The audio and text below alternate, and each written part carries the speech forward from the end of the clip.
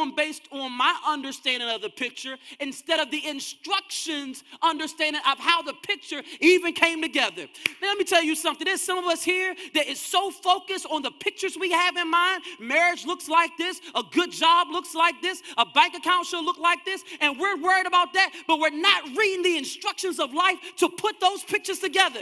And we're experiencing all types of pain and all types of headache and all types of injury because we're not in the Word.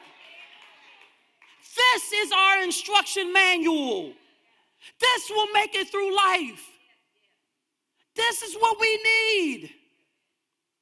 And we got to make sure that before we put our faith on our understanding of how things come together, that we put our faith on God's understanding of how things come together. He formed us, He formed this world, and He knows about all our problems even before they even happen. He even knows how we're going to respond. He told Peter, hey, look, you're going to fail this test. You're going to fail this one.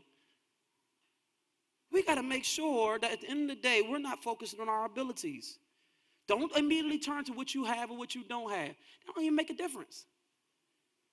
You hear something? Well, I don't make that. I don't have enough to pay for that. I can't handle that. You don't even focus on that. You didn't bring the problem your way. God allowed the problem to come your way, and since He allowed it, He's going to get you through it. Just immediately turn to Him.